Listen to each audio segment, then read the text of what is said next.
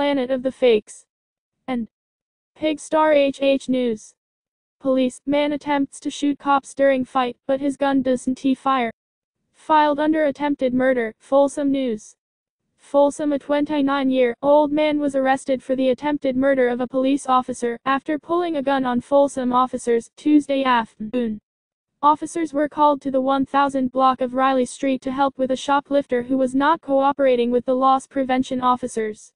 Officials said the suspect Jason Knapp became combative with officers and a physical struggle ensued. During the struggle, Knapp reportedly pulled a gun on officers, pointed it directly at them and pulled the trigger.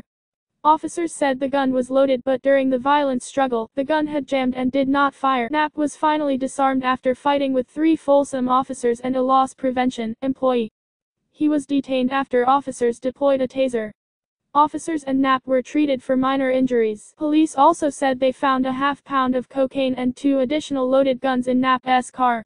He was booked at the Sacramento County Main Jail for attempted murder, possession of a controlled substance, and for being a felon in possession of a firearm. Like, comment, follow, share, subscribe. Then visit www.amr.com.